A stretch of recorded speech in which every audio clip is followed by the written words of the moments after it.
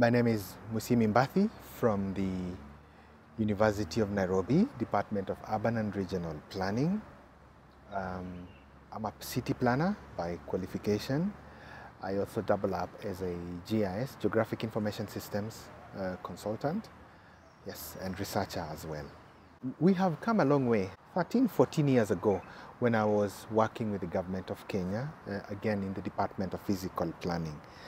I recall this moment when Jane Weru from then Pamoja Trust, with yourself, Jack Makau, coming over to my office to inquire about work that we were doing in Kibera, one of the biggest slums in Nairobi, and this region for that matter.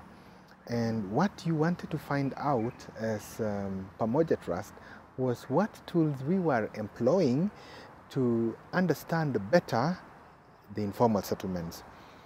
Geographic information systems had not set foot in Kenya like it is today. We had rudimentary ways of understanding settlements and human settlements for that matter. I was among the pioneering team from Kenya to get further training on how to apply these tools.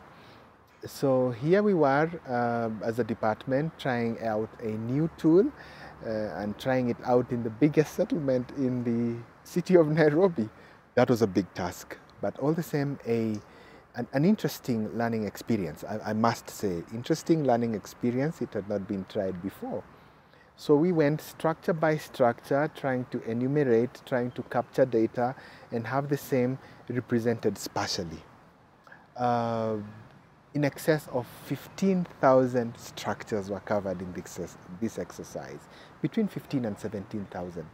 And I could boast at that particular moment that I knew Kibera even better than some of the residents who lived in that settlement. So here was a tool that helped us get to know settlements much better than the communities. But that's not a good thing to say, because I believe residents ought to be empowered to know settlements better than we people who do not live in the settlements. And here comes an opportunity through Jane Weru and Pamoja Trust, who came over to the office to find out exactly what we were doing.